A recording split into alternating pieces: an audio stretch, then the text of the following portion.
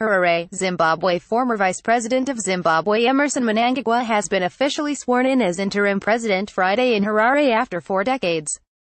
Thousands of supporters gathered in the national sports stadium to witness Mnangagwa, a former vice president, taking the oath of office and ended the 37 reign of Robert Mugabe. Mnangagwa promised that will lead the country to democratic elections come next year, and in his speech vowed to work to advance the lives of all Zimbabweans and urged to make reforms to lift the citizens out of poverty. He further promised to protect and promote the rights of the people of Zimbabwe, and he also vowed to end the acts of corruption. As we focus on recovering the economy, we must shed misbehaviors and acts of indiscipline which have characterized the past, Mnangagwa said. Mnangagwa urged Western nations to end the sanctions against Zimbabwe. As we build a new democratic Zimbabwe, we ask those who have punished us in the past to reconsider the sanctions against us.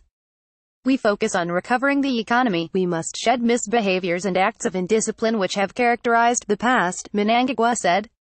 Mnangagwa returned to Zimbabwe on Wednesday, a day after Mugabe's resignation. Please follow and like us.